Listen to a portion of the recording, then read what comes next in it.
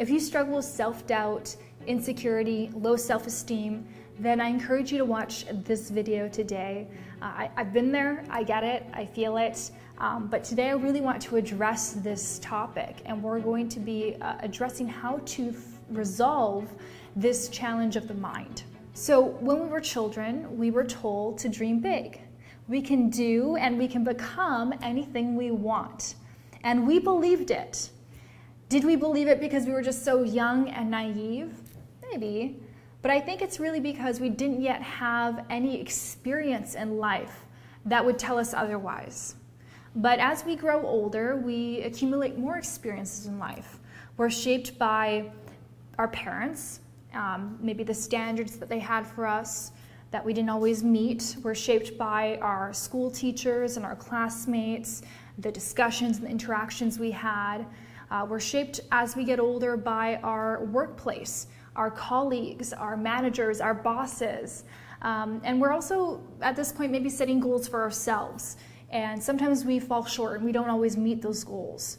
So we start to develop fears and insecurities, and these things breed self-doubt. And the challenge is that we start to believe those self-doubts and those limitations, and we believe that they're true.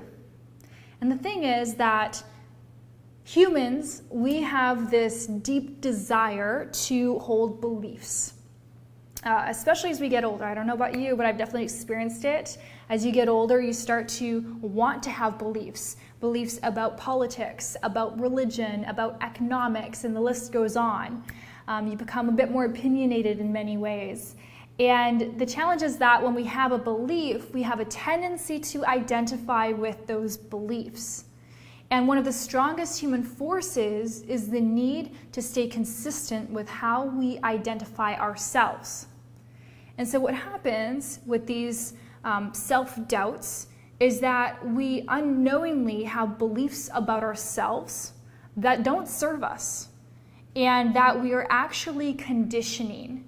So when you have a belief about yourself, there's this human desire, this human need to stay consistent with that belief. And so even though you're trying to avoid that because it's causing pain in your life, you are unknowingly conditioning it to become a greater part of your life. Self-doubts are simply beliefs about yourself that you believe to be true. So you believe you're not intelligent enough, you're not capable enough, you're not tall enough to get the girl, you're not pretty enough to get the guy, you're not wealthy enough to start the business, you're not educated enough to get the raise, etc., etc. The list goes on. You and I both know all the things that we can come up with are in our mind. And these are not unique beliefs. You know, I hate to break it to you, but I love to in many ways, because sometimes we think we're the only ones who have these insecurities and these self-doubts, but not one single one of them is unique to you alone. And that's because they originate in the mind. And we all have the mind, and so we are all vulnerable to the thoughts that arise in the mind. And so these doubts are not unique. There's nothing special about them. And it's only those who become aware of the mind, those who can become watchers of the mind, that are able to move past this condition of self-doubt. I'm going to let you in on a little secret that I've discovered over the last couple years on this journey of self-inquiry. I found that almost always the answer is simply awareness, just awareness. And I get how I've had this battle with my ego as well, where I felt like you kind of want to have a more complex solution when you have such a complex problem, or a problem that's been plaguing you for the last 15 years of your life, like self-esteem. You expect the solution to be more complex because you expect it to be something that's hard to overcome since you've been challenged with it for so many years. But the simple truth is that oftentimes awareness is the answer. And that's actually very liberating, because that gives you comfort in knowing that you don't have to do something. It can be as simple as just bringing awareness to what's going on in the mind. So all you need to know is the following. We live in a world of duality. So where there is up, there is down. Where there is morning, there is night. Where there is life, there is death. Happiness, there is sadness. And there are no exceptions to this. This happens on the microscopic level where there are protons, there are antiprotons. This is the reason that we know where there is self-doubt, there is also self-confidence, or just confidence. And because you know you can access self-doubt, you can also access confidence. And you have to understand that you can access confidence because confidence does not originate outside of you. And that's what we are told in society with marketing campaigns. You have to look a certain way to feel confident. You have to wear a certain cologne to feel confident. You have to make a certain amount of money. That's all just bullshit to make money off of you. But confidence originates from the inside, no different than self-doubt originates from the inside. Okay? And that's very important because that means that in the same way that you gravitate and access self-doubt, you can condition yourself to access confidence. It's just a matter of conditioning. So why is it that people say, if I can do it, you can too? It's because even though most of us are moving through life rather unconsciously reacting to every thought that we have, we inherently know that we come from a similar source, and we have this source within us. And in fact, biology will tell us that we are even 99% biologically similar. So we are way more similar than we are different. And this is good news. This means that if your friend is capable of driving a car, you're probably also going to be capable of driving a car. Now, there are, of course, true limitations if you have a physical impairment or disability that won't allow you to drive a car. And there's also self-limitations. So maybe you have fear of driving a car because maybe you just have fears and this is preventing you from getting in the car and it's instilling a belief in you that I can't drive. But those aren't true. You can drive, you have the physical capability to drive, but it's what you have to get beyond the mind. And so if I say, for example, that I'm 5'2" and I want to become the next LeBron James, is that likely to happen? No, it's not likely to happen because there is a true limitation there. Basketball players are really tall and I'm 5'2". Is it possible? It's still possible. Who am I to say what's possible and what isn't possible? Who are you to define what's possible and isn't possible? The thing about defining what's possible is now you create a belief about what is and isn't possible, and you confine yourself, you limit yourself within that belief. And I'll give you an example of this that's really powerful. In 1954, Roger Bannister was the first man to run 1 mile in 4 minutes. Before he achieved that goal, nobody else was able to do it, and in fact, everyone said it was impossible. They said only under the perfect conditions would a human be able to run 1 mile in 4 minutes. And Roger Bannister not only shattered that belief, but he also ran the mile in very unforgiving conditions. And what happened was 46 days after he achieved that breakthrough, the second man was able to run 1 mile in 4 minutes, 46 days after. And since then, hundreds of people have been able to achieve that. So this tells us a few things, right? This tells us first that science is always breaking new barriers, learning new things, discovering new things. It's not fixed. And so the limitations that we believe are true aren't always true. And we have to keep an open mind with that. And this tells us also that the power of belief. So because people believed that it was impossible to run the 4-minute mile, nobody was able to do it. But after Roger Bannister succeeded in running 1 mile in 4 minutes, hundreds of people were able to as well. Because now they have a reference. They saw that, hey, if this dude can do it, I can do it too. And so then they have the belief. But the powerful thing, the reason why Roger Bannister was able to do that for other people, to be a source of inspiration for other people so that they can achieve those things too, wasn't because he had someone before him who proved that they could do it, was because he believed it before it came true. You don't have to see it to believe it. You don't see oxygen, but you believe and you know that you're breathing oxygen in all the time. You don't see the wind, but you feel it on your skin. And so Roger Bannister, he used his mind in a way that can serve him. He believed it in his mind, and because he believed it, he worked really hard at achieving it. And it's with that belief that he was able to make that possible. If he didn't believe it was possible, how hard do you think he would actually try? Probably not very hard, because it feels like it's a waste of time. If something's not possible, why even attempt? Right? So that's the problem with having these limitations on what is and isn't possible. We don't know. So even with basketball, yes, you can be 5'2", and you can become maybe the next LeBron James, who knows? There's a guy named Spud Webb who was 5'7", and he won the slam dunk contest. So you don't have to be the tallest player to be a very successful player. It's important to understand that it's never a matter of capability. Can you do it? Yes, you can do it. For the most part, there's no reason that you wouldn't be capable of achieving something. It's not a question of whether you can or cannot. It's a question of whether you are willing to.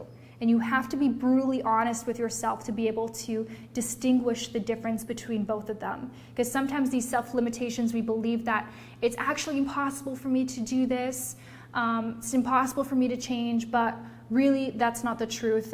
You're full of potential. You're capable, just like anyone else who's been able to achieve that. So the first step in becoming aware is asking yourself, is this true? Is this a true limitation or a limitation of the mind? And you have to be very honest and very humble in order to answer this question. So let me give you an example that we can maybe all relate to at some point in life. I will never make it. I will never become successful. This is something that really hurts a lot of people and prevents them from achieving their goals in life. And so you ask yourself, is this true? Well, no, it's not true, because I don't hold a crystal ball that's going to allow me to see the future. I don't know what's going to happen tomorrow, let alone 5 or 10 years from now. So of course it can't be true. Second question you ask yourself, what is the truth? And now you have to really think about it. The truth is that if I'm really honest with myself, and if I look for them, I know that there are people all over the world, some of them are famous that I can use as references, who have been in my circumstance or far worse and have been able to become successful. In fact, they used their circumstances to motivate them to create success instead of using their circumstances to create self-doubt. And so, yes, it's possible because someone else was able to do it too. And that gives me a lot of peace, knowing that I can achieve it. Because sometimes we want to be unique in our circumstances. We want to say, no, I can't do it because I've got this limitation and that limitation, and so, it's impossible for me. Well, yes, you can take on that belief. Those things may be true, but is that going to serve you? If you really want to create the success in your life, you're going to take on the belief that will serve you, not hold you back. And so if you look for those references in your life, you'll find them. They're all over the place. You just have to look for them. You can say, the truth is that I have been successful in the past. I have set some small goals in the past that I've achieved. And if I apply the same energy and focus that I did on those goals to this, I can achieve it too. And even if you haven't actually set any goals in your life, just think back at times when you were younger, when you learned to tie your shoes, when you learned to swim, to ride a bike, maybe to cook an egg. Those are all achievements. Those are all goals that maybe you didn't consciously set for yourself, but they were things that you didn't know how to do that you learned how to do. And so it's no different when it comes to this. You're capable of achieving those goals. The truth is that I haven't tried everything. Sometimes we tell ourselves this, right? I've tried everything to become successful, and I can't. But that's not true. There's still plenty of things that you can do, and there are plenty of opportunities out there, and if I don't find them, I create them. And so that's really going to empower you to see that, yeah, there are a lot of things out there that I haven't tried. Because if you think that you've done everything, that puts you in the situation where you're now helpless. And you never want to be in a helpless state, because then you're going to become apathetic and you're not going to try and you're not going to get anywhere. And so you have to be honest with yourself. There's always something that you can do. There's always something that you can try. I hear people all the time telling me, Tatiana, I've tried everything when it comes to marketing. Do you know how much there is to do in the marketing field that you can attempt to market your products, your services? There's so much. So there's always something more that you can do. So yes, you can create success. You just have to change your approach. You can say that the truth is that nobody is born successful. We all have to develop skills, and that there isn't anything I can't learn how to do. Especially with the internet. I mean, gosh, we can learn how to do almost everything on YouTube these days. The truth is that I'm really good at XYZ. And if I get creative enough, I can find a way of making good money doing what I'm passionate about. So there's a lot of truths that you can dissect, that you can summon if you are searching for them. So you can be stuck in your limitations and your self-doubt, or you can come up with more empowering truths that are going to serve you and allow you to move forward with your life. Now, step 3, and this is totally optional if you want to make this into a process, you can replace those limiting beliefs or those self-doubts with empowering ones, things that are going to serve you. And just realize that, like, at the end of the day, you can, try and figure out, well, what really is the truth? And at the end of the day, who knows what the truth is? You can really go down a rabbit hole with that one. But just realize that the whole point of this process is to allow you to achieve what you want. And what you want to achieve is to move beyond self-doubt, to become confident instead of insecure. And so take on the truths that are going to serve you. You believe that the self-doubt, the insecurities, all those things that you told yourself were true, they weren't. So take on some new truths that will serve you. I said earlier that the answer is not complex, it's simply awareness. But what I've just laid out for you is kind of like a practical process that I think can be beneficial for you when you're first welcoming awareness and getting acquainted with awareness. But with time, what will happen is it will be such a smooth and easy thing. You don't even need to think twice about it. All you do is you just watch your thoughts. You just watch your thoughts. You don't identify with them. You don't judge them. You don't label them. You just watch them. Kind of like the clouds in the sky. The clouds, they come and they go, right? And what happens is with us, when we have thoughts, we want to grab onto a thought and we identify with it, and then we hold on to it. And then we go all over with it, and it wreaks havoc. But if you don't hold on to it, if you just let it go and you just watch it, then the clouds will pass, okay? And thoughts are the same. I mean, you're never going to turn off your thoughts, but they can just pass. And that way we won't be emotionally invested in them. And then what you can do if you want to say something, you can say, thank you for sharing. You have a thought, you have a self-doubt, you can say, thank you for sharing, without identifying with that, without making it the truth. Thank you for sharing. And so it becomes a very liberating experience where, yes, maybe you still have self-doubts. I don't know if you will ever be free from that, because again, we all have the mind. Very few people will be able to release themselves from the grasp of the ego, which is the mind. It requires commitment. I mean, if you want to become a monk, feel free. But what you can do is you can become the watcher of the mind. And the mind hates that, because the mind hates to be known. Because when it's known, it has less control over you. Because when you don't realize that what the mind is doing, it has total control over your life. Total grasp on you. But when you can disassociate from it and go meta and see it from that perspective, you now have control over it, or at least a bit more control. So the answer is just bringing awareness, realizing that the things that you believe to be true aren't always true, and not attaching with it, not associating with it. And if you want to take on some new empowering beliefs that are going to help condition this confidence within you, feel free to do that. Because remember, confidence isn't something outside of you, it's within you. It's just like everything else, every other state that you have. There are states where you feel lazy and tired and low, and there's times where you feel energized and enthusiastic and motivated. All of it's within you. Same with emotions, all of it's within you. We think that we're gonna feel a certain way by the external world. If I buy the fancy car, I'm gonna feel proud. If I get the man of my dreams, I'm gonna feel secure. If I, look a certain way, I'm gonna feel happy. Like, none of that's true. It's all the bullshit we tell ourselves, because the truth is the emotions originate within. The emotions don't come from the outside. We just give ourselves permission to feel those things once in a while when we achieve these goals that we set.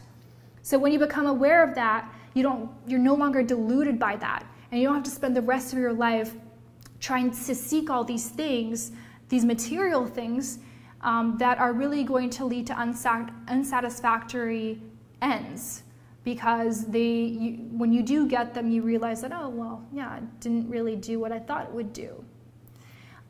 So hopefully this video helps you guys, and if it does, leave me a comment down below. I would love to hear what resonated with you, and if you have any tips for the viewers on how to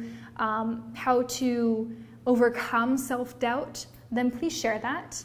It's great to have a community of people who want to help and serve each other.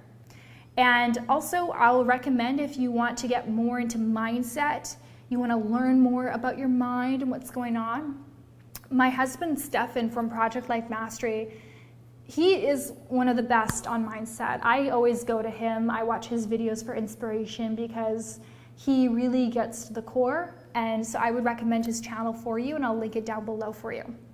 All right, thank you guys for watching, and have a fantastic day.